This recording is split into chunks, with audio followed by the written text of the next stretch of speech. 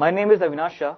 I secured an All India Rank 2 in Instrumentation and Control Engineering in GATE 2016. I'm studying in the college Dr. B.R. Ambedkar National Institute of Technology, Jalandhar. This year GATE paper was relatively easy than the previous year's GATE paper. The aptitude section was simple and scoring. The technical part mostly consisted of the concept-based questions. The special thing about this paper was it had covered all the topics in the syllabus with fairly equal weightage. I started the paper with the aptitude part, which I had allotted maximum 30 minutes.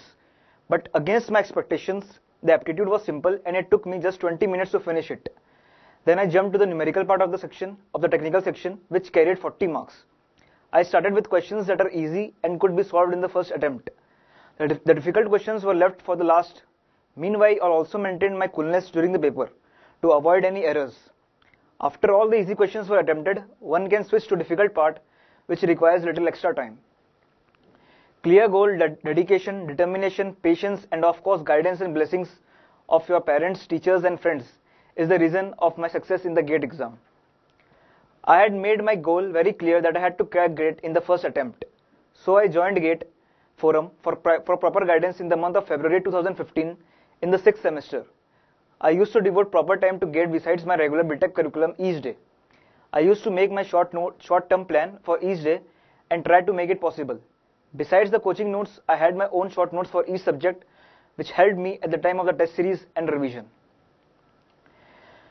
In the initial days of my preparation, I used to devote around 4 to 5 hours to GATE, apart from my regular curriculum. In the later phase, before 2 to 3 months from the exam, I used to study around 8 to 9 hours per day on an average. If you are seriously following a syllabus and the coaching material, these two will suffice. They have ample information and questions to practice.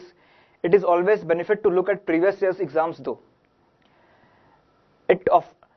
GATEFORUM package offered a competitive level of insights in instrumentation. Classes were very much inclined to the GATE viewpoint. Other students in the batch were also an inspiration. Best of luck to all the students who are going to give the exam this year. I would suggest all the GATE aspirants to build your basic well of each subject and practice a lot of questions. Learn from your mistakes and avoid repeating it. GATEFORUM undoubtedly is a leading brand in training students for GATE. GATE is easy to crack if the training is done under experienced professionals. Self-study and proper guidance are the two keys to success in GATE. Thank you.